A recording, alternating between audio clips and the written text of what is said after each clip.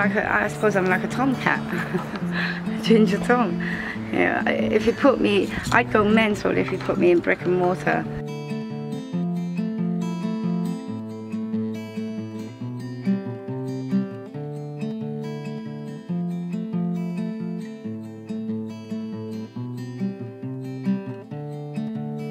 Both of them openly admit that they would find it hard to live indoors now because of some of the hurt and abuse that has happened to them in the past.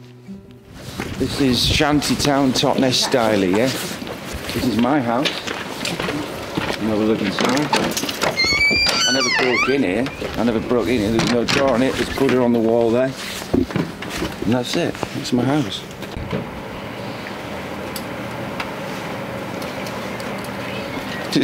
This is flat 2. They gave me 2 days to leave from here. I mean, they're not even using it.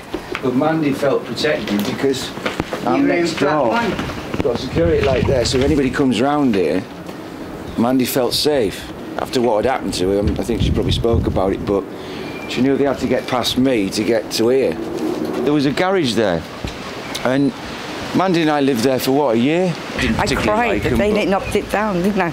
So we then moved into here. This used to be a bike shed, right? It had an asbestos roof on it. So they took the roof.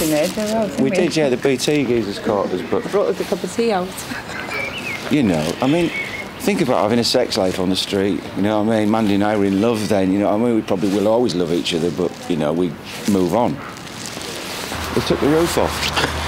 So I couldn't sleep in there anymore. So we moved in there? All I was looking for was somewhere to live and breathe and just be me.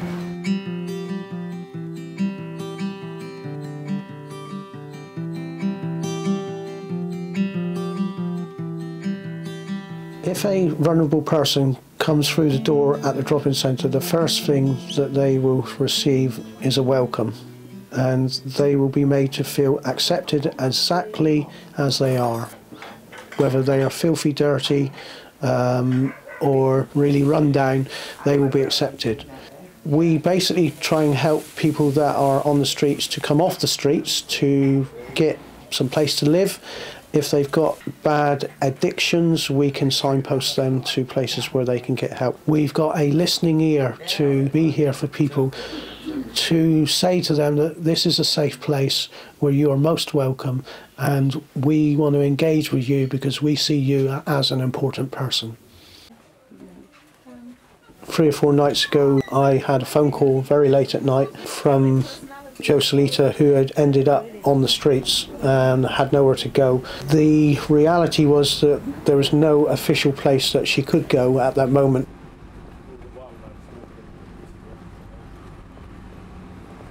This is Mandy's caravan, and we're just next to the Royal Mail. That's my new address. 2 people was sleeping here last night, and this is my bed. I slept here, so we are 3 people in a caravan. At the moment, we are working alongside the council and other agencies to try and find her somewhere to live.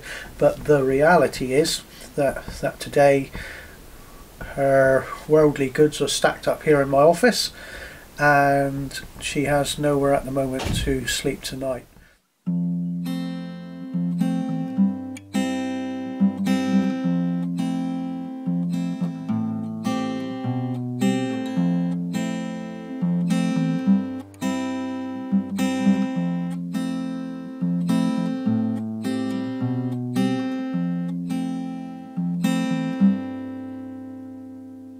Over the last 16 years, I've had many people that have phoned back after not hearing from them for years and saying, "Mark, thank you so much for what you and the drop-in centre did for me when I was at the lowest point in my life."